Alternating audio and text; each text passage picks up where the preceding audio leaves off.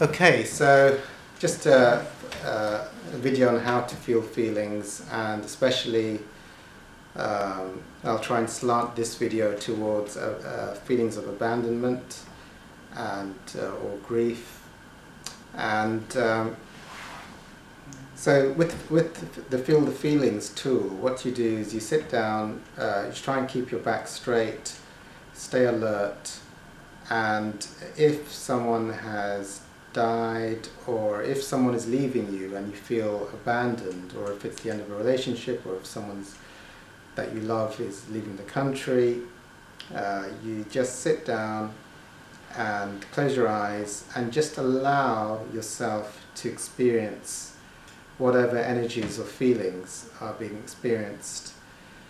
Let's say in the body initially. Is there sadness? Are there memories? Are there thoughts? Are there negative ideas going on in the mind? So just detach from any of the thoughts or the pictures that are going on within the mind, and just allow yourself to just be with the energy, or if it's sadness, or if it's another emotion, or guilt, or sadness. Just allow yourself to be with that energy, and as the images or thoughts arise around it, just detach from those and be with the energy. And in this way you will clear, you'll be able to feel out that energy, and this will help you to reconnect to that place of oneness or wholeness within oneself.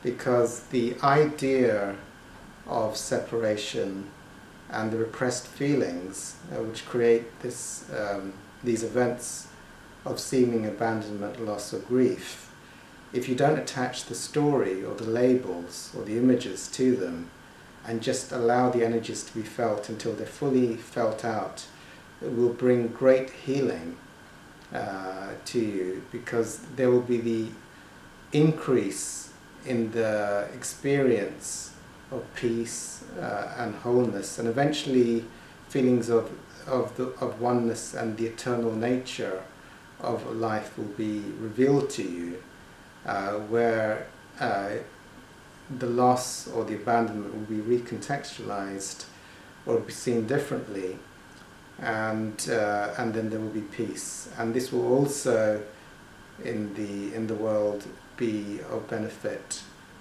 Trust that this will be of benefit to those who, from an ego point of view, seem to have left you or abandoned you. So remember, the most important thing is be with the energies and disengage from any kind of thought or picture or image, so that you're just feeling out the energies. And with that, there will be a return to healing, a return to oneness, and a return to the experiencing of the eternal nature of life, and that separation is an impossibility, and death is an impossibility, and abandonment is an impossibility.